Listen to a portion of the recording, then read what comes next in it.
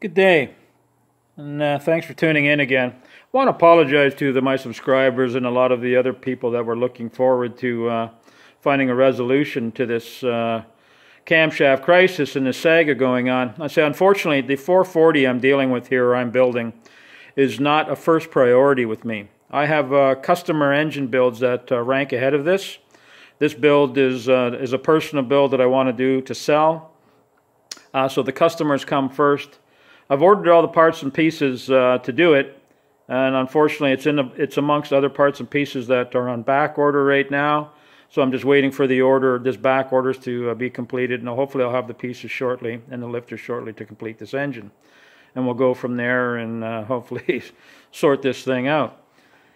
There's a couple of items I'd like to discuss today based on a lot of the comments and feedback I got from the previous videos.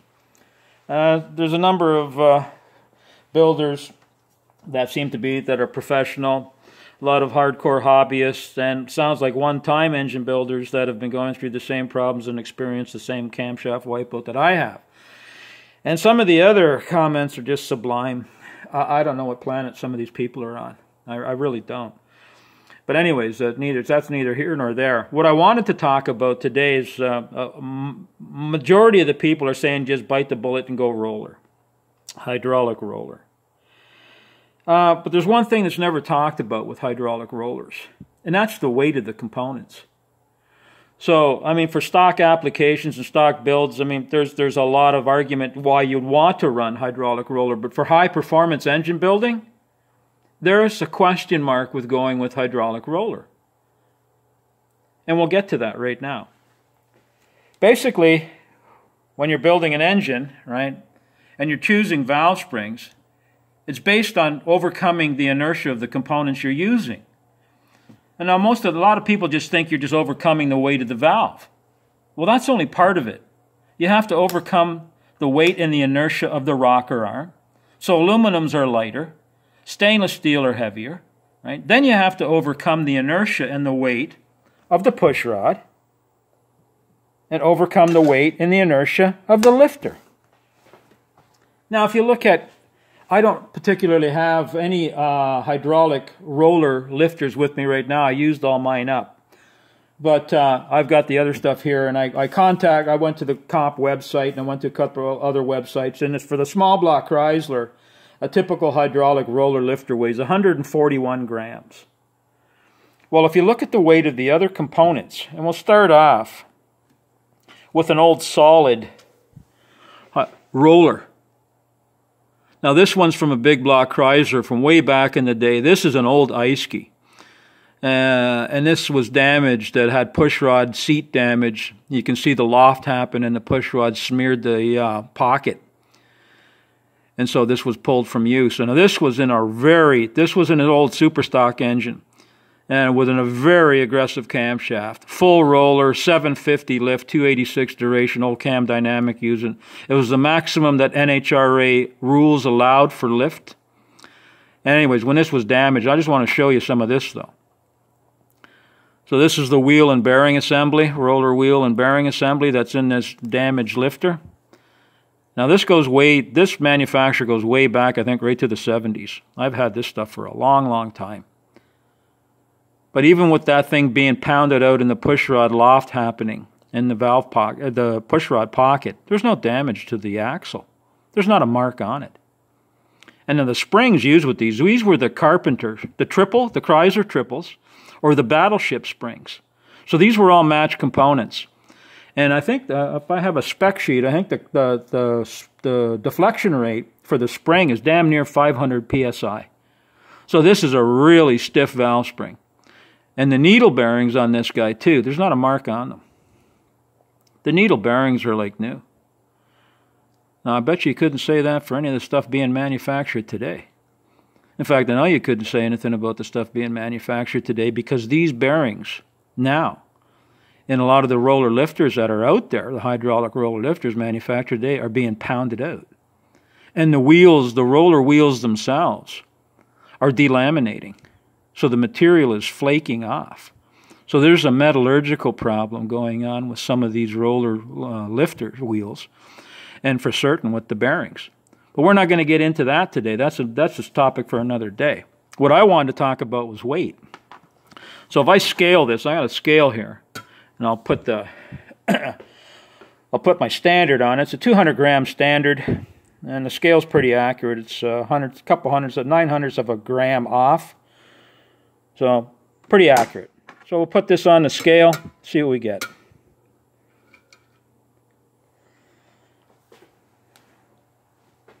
$82.6 grams. Solid roller tappet.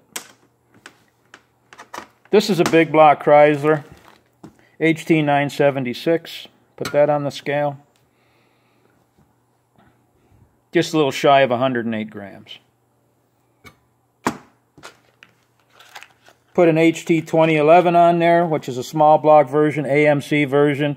The difference between the two is that they don't have an oiling hole, right?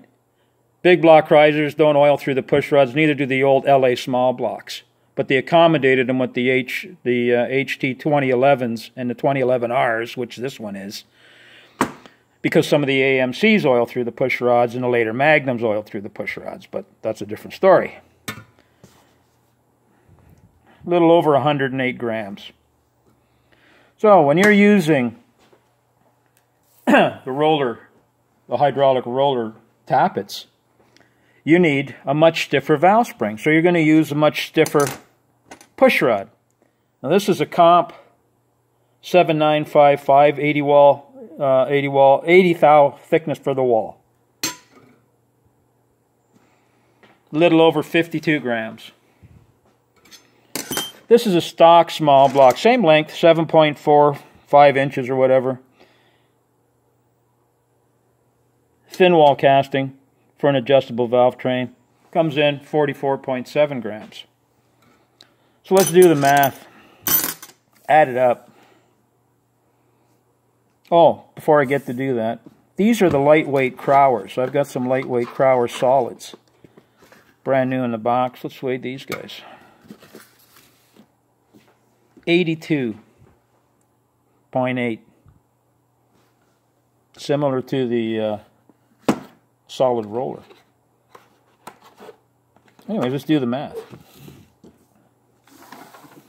So basically, you've got a hydraulic roller that requires, the lifter is 141 grams, an 80 thou push rod is 52 grams. It gives you a total just for the lifter and push rod of 193 grams. We're not getting into the rocker arms and what the material of the rocker arms are and what the weight of the valve is. We're not even getting, that's complicated mathematics, figuring out the inertia of the rocker arm because they're on a fulcrum. So we're not even going to go there. And it's the same regardless. The rocker arms don't change. Stock, weight, lifter 108 grams, push rod 45. So I got 153 grams for a stock flat tappet. If we go to the lightweight, lifter tappet is 83 grams. Even with a thick wall push rod at 52 grams, we're still at 135 grams. So if you do the math, man, you're 26% heavier for a hydraulic roller and 38% heavier versus a lightweight flat tappet. And they say you want to wind these engines up high, especially you small block Chevy guys. You guys like to wind these engines up. And a lot of them need to be wound up to get into the horsepower range. Well, there's something called physics that some people seem to have forgot. And this is it. The reciprocating weight is multiplied by the square of engine RPM. And here's a graph.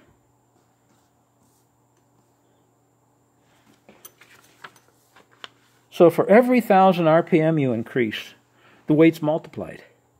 So by the time you get up to 6 or 7 grand, man, this stuff weighs a ton as far as what the valve spring has to control. But no one ever talks about this. So you're ahead of the game using a flat tappet for high winding engines or a solid roller lifter. You're not ahead of the game using a hydraulic roller lifter. It's too damn heavy. I'm talking about for high-performance engines, not stock stuff. But no one seems to want to talk about this. Never mind, they all talk about the cost. They don't talk about all the rest of this. Well, it's a serious issue, man. Especially if you want to really go, really want to wind these engines up. And you say, well, we just run stiffer valve springs. Well, there's a price to pay for stiffer valve springs, too. It's called pounding out the valve seat.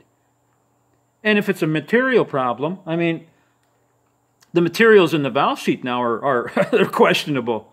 Isn't that the difference between the E Street head from Edelbrock versus the RPM head? Was the valve seat material? Don't go over a certain lift because the seats can't handle it? There's a trade-off for everything. And this is one of the trade-offs that's never talked about. So that's all. I just wanted to bring this up. Now, the be-all, end-all solution is not always going to the latest technology because it's not necessarily beneficial to the end game. And if you're making a high-winding, high-performance engine, stick with a solid. Don't go hydraulic roller. But you're into maintenance. You got to set the lash, which is not fun and games for a lot of people. They just want to, they just want to get in, turn the key, and go. So anyways, it's just food for thought because I just, no one ever talks about this. It's always, well, yeah, hydraulic rollers. Oh, and the other thing I wanted to mention, too, not everybody lives in small block Chevy world. There's a lot of guys out there like me that build Mopars. They build Oldsmobiles and Pontiacs and Buicks, and they build Fords, and they'll build the odd AMC. And there sure as hell isn't a selection of camshafts in the roller grinds that there is for the small block Chevys.